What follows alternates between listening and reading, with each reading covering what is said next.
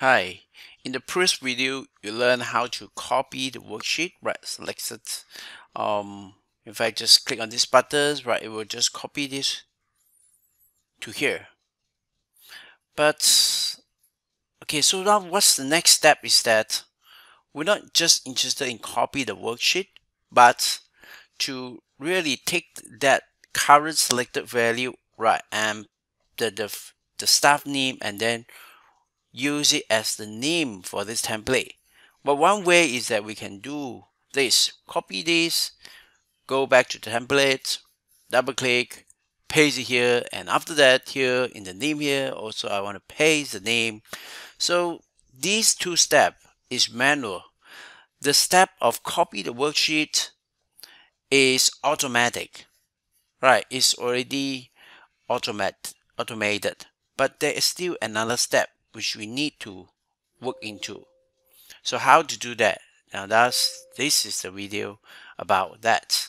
So I'm going to go to my code here. Right, so I was like, okay. So I have this sheet here.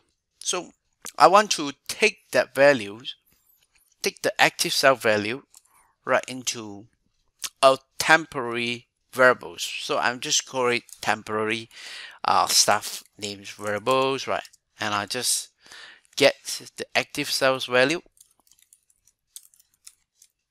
Okay, so I have to send this to here because later on I will move to another worksheet. As soon as I copy this worksheet, right, I'm no longer there, right? So now I need to run this code.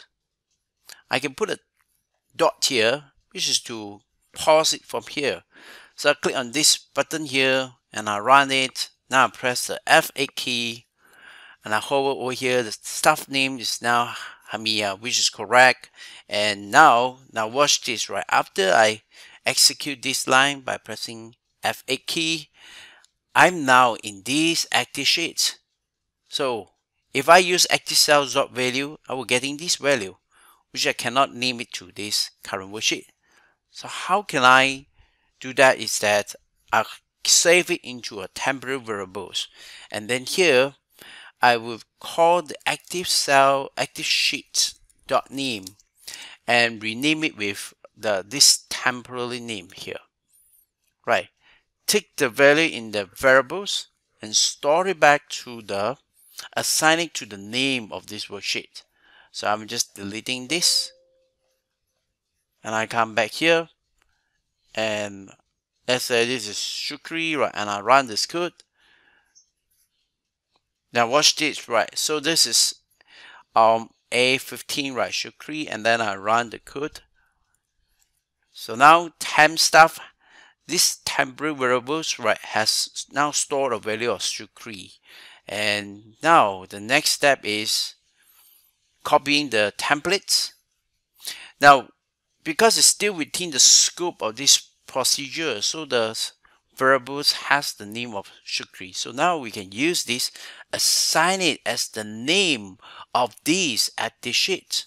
And that is how we make use of the worksheet. Right, you can see that here. So the next thing naturally we need to do is to put that name into this cell as well, which is in the hash 4. So we want to do that as well, right? So active sheets dot range hash 4 dot value equals to temp staff name as well. Okay, so I can delete this code. Go over here and I just run this code. Notice that this is not right. I need to use that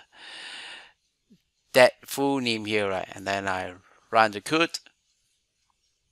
Okay, LMB Baharins, and so goes to this, right? So which is the one that I'm selecting. Okay, so what if I want to say I'm selecting here, right? But I still want to get the name from this column A, right? Well, no problem. You can just change it to this range AN. This one change it to row dot value.